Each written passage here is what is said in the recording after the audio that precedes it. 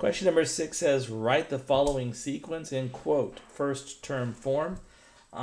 So I'm just going to go ahead and set it out writing it as an equation first, and then I'm going to translate it into first term form. This, if you look closely, is a arithmetic function, right? I'm adding the same thing.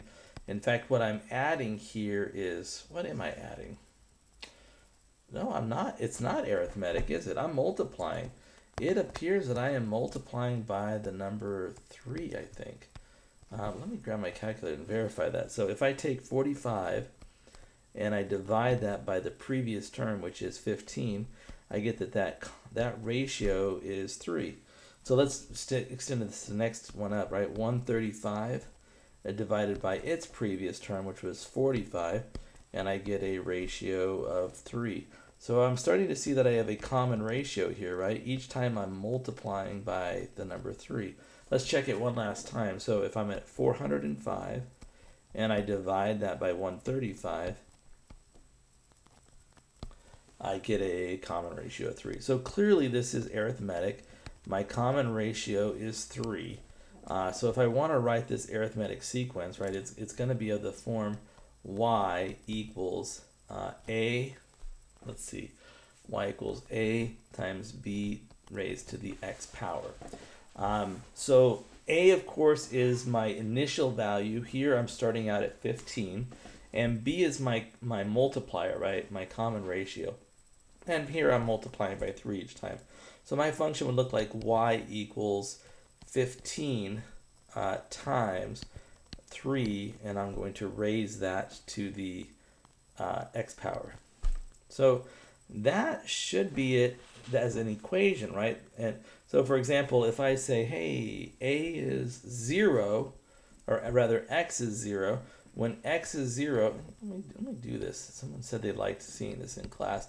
So, and then this is 15 times 3 to the x.